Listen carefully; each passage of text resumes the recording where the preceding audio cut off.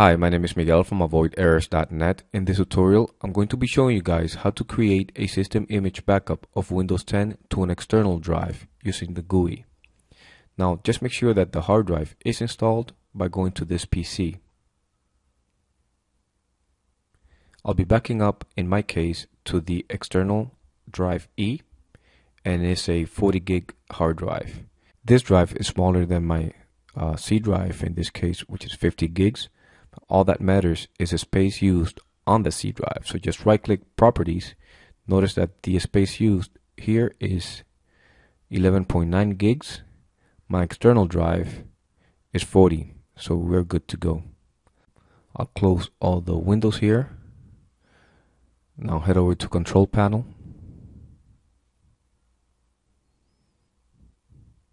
View by category, select small icons. File history, and then on the bottom click on System Image Backup,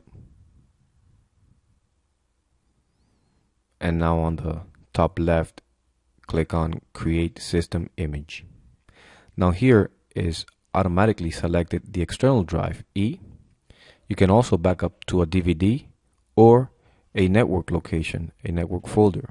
Now if you have multiple external drives, just click on the drop down to select the appropriate one and click on Next. You'll be backing up the system reserved and the operating system drive C. Both of them are necessary. Click Start Backup to start creating the image backup. This can take a while depending on how much information you need to back up. You'll be prompted to create a repair disk. Now, this is good in the future if you're planning to recover from this image backup to use the repair disk. But right now, Windows 10 is free. I would recommend you to download Windows 10 in case you need to restore from this backup or reinstall Windows 10 in the future instead of creating the disk. It's all up to you. In my case, I'll select No and close. Exit out of here. And now to confirm the backup, go to this PC, access your external drive, and make sure you have the backup there, Windows Image Backup. Perfect. You can create as many image backup as you want. To restore your PC from this backup, you will need to boot from the Windows 10 disk or Windows 10 repair disk.